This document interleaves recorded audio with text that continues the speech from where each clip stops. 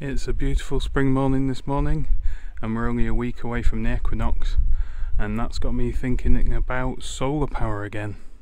And this is what I'm going to play with in the sunshine. The cheap PWM solar charge controller, but this is the Lithium Ion version, 7.4 volts, so that's two cells at 3.7 volts, 3 amps. So I have some cells which you've seen before, and I've got a battery holder, so let's start plug them in and see what we get. So this allows me to show you a nice new toy I've got, a PortaPow premium USB and DC power monitor. We can see the screen there, it's 8.22 volts coming from these two lithium ion batteries, and there's very little current being drawn at the moment because the only thing plugged in is the solar charge controller. But this is going to allow me to see how the solar charge controller behaves with lithium ion batteries, because my understanding is you shouldn't be trickle charging lithium ion cells once they get up to 4.2 volts each, and obviously we're a little bit shy from that at the moment at 8.2 overall, 4.1 for each battery. But when I plug some solar panels into here and we get up to 8.4 volts, will the current cut off entirely, or will it try and trickle charge? Okay, so when you're charging a lithium ion battery, if we forget the first section of this graph here, and this is taken from the TP4056 datasheet, which is something I've shown before in my video about charging lithium ion batteries on the cheap. The initial charging phase is here, constant current, and you keep a constant current while the battery voltage increases. And that's not difficult to do in solar due to the fact that your solar panel, when connected directly to the battery, will take on the same voltage as the battery, or ever so slightly higher, and will deliver all the current it can. However, in the solar charge controller, this line isn't going to be quite so flat, because if you imagine the sun goes behind a cloud and it drops down, and then the cloud edge effect, it might go even higher and back down. So this flat line on a solar charge controller is probably not going to be flat at all. But once we've got to the end of the constant current phase of charging and we reach 4.2 volts on the cell, the current should dip down and the charger should reduce the current until it gets to about 10% here, or 10% of the current it first started delivering, or 10% I think actually of the capacity of the cell, and then the charging circuit should turn off entirely, leaving the battery at 4.2 volts with no load and no charge going into it, and critically here, no trickle charge. Okay, so let's plug in the solar positive.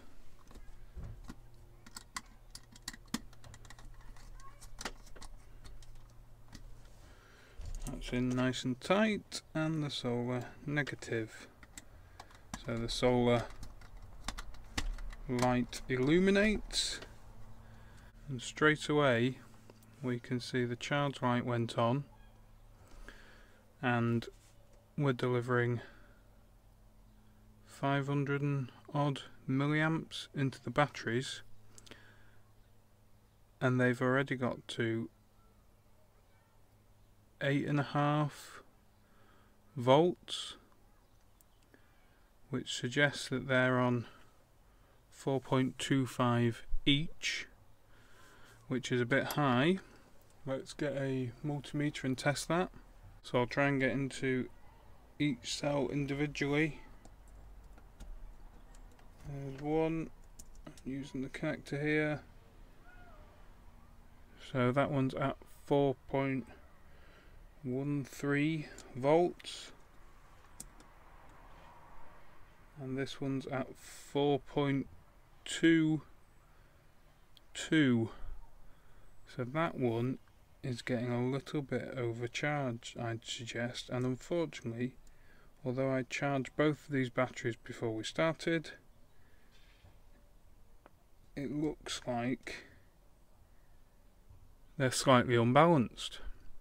So herein lies the first problem, the fact that these two cells can be at slightly different voltages. Let's suggest that this one's at 4 volts and this one's at 4.3 volts, and the solar charge controller will continue to charge because overall they're less than 8.4 volts combined.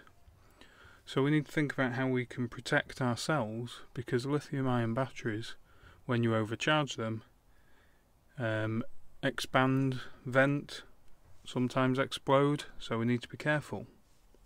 So I'm going to use one of these battery protection systems. I won't call it a full battery management system, because this is all just about protecting the cells.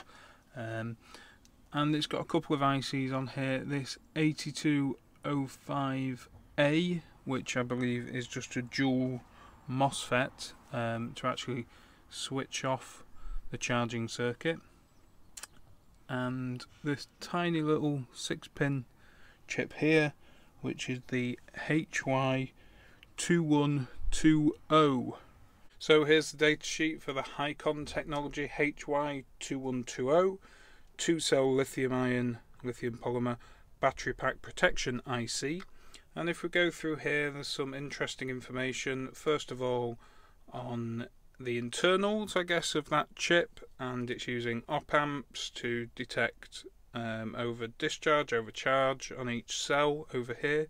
For example, we can see that mine is the CB version, so it cuts out at 4.28 volts per cell, and the over discharge cuts in at 2.9 volts, which is about right.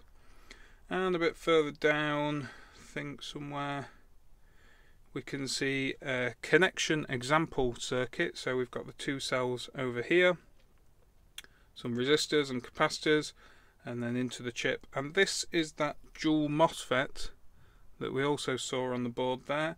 And the idea is that these MOSFETs can stop overcharge and over discharge by disconnecting when it detects that within the cells. And there's also a small current shunt here to check for over current. So I've stuck the little protection circuit on the side of the battery holder with a bit of double-sided tape.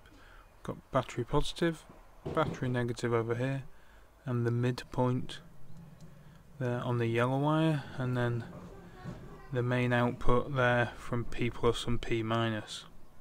Okay, so let's plug in the battery. There we are. And we're getting 8.317 volts. And let's turn the charge controller on. That's on now. Difficult to see it from your point of view, I'm afraid. We can see straight away we're getting up to 8.4 volts as we deliver just 100 milliamps into these batteries, which are full. And unfortunately it does look like we're still delivering current into these batteries, 3 milliamps so far, milliamp hours I should say, just sort of 20 to 30 milliamps being delivered at any one time. But that does suspiciously look like a trickle charge to me. So I've moved things around on the bench here a little bit, so hopefully you can see what's going on. We're still at 8.34 volts. It is still delivering charge every so often. You can see it now on the oscilloscope there, a small pulse width.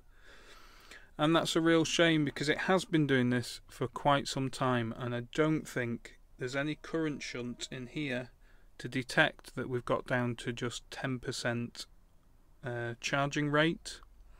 So it does look like it's trickle charging these batteries, and that's no good for lithium ion as far as I've read.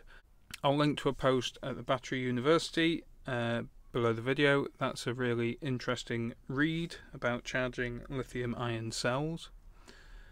And I don't suppose it would have been difficult to program something like that into the PIC, whether that was through a current shunt and working out that 10% value, or whether we just got the batteries up to 8.4 volts, kept them there for 10 minutes or so, and then cut off the charging entirely until it got down to about 7.9, 7.8 volts before charging these cells again.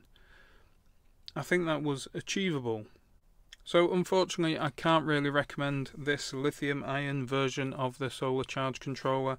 I know that this comes in 8.4 volts and 11.1 volts for 3-cell systems, and presumably that's programmed in exactly the same way, and that's a real shame. So if you are going to buy one of these solar charge controllers, stick to the lead acid ones for the moment. Hopefully you've enjoyed this little video. If you have, please give me a thumbs up and subscribe if you can, and I'll see you next time. Thanks for watching.